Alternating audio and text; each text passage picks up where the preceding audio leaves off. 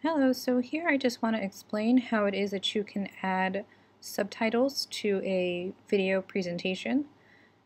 Very useful if you have English language learners in your classroom. So if you are using PowerPoint, or if you've used PowerPoint to create your lectures or your notes to your students in the past, PowerPoint is a very nice feature wherein you can add subtitles in any language. So underneath the slideshow button, you click on Always Use Subtitles and then you select the language that you want to use.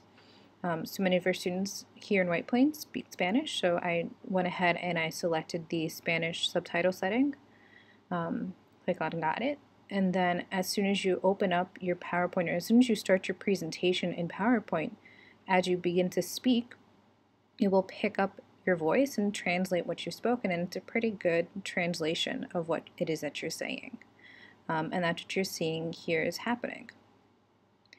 I will note that you can in fact use PowerPoint to record audio and then have it exported as a video file.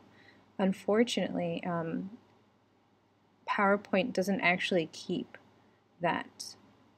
It doesn't generate subtitles. So here I'll show you. You can, underneath the slide, that same slideshow setting, record the PowerPoint. But here, as you'll see, I'm within that record function under PowerPoint. And as I'm talking through, it doesn't actually change the setting. It doesn't change what I'm saying and doesn't create those subtitles.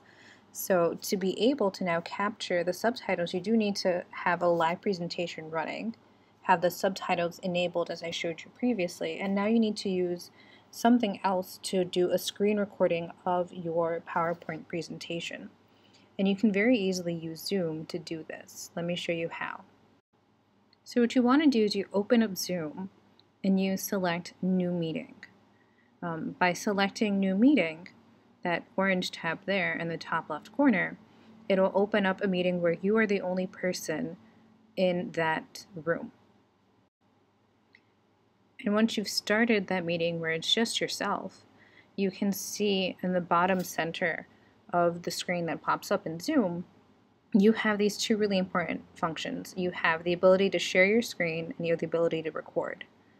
So my suggestion is that you first share your screen and open up the PowerPoint presentation that you're talking over to create those subtitles for your presentation, and then you click on the record button.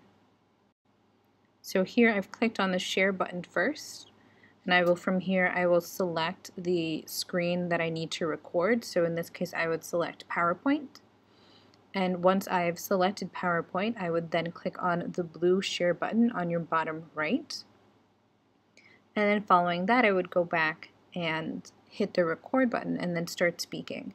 And if you remember to enable your settings, you will have your subtitle settings underneath the slideshow tab. You will have and be recording a video that includes subtitles in the language that you need.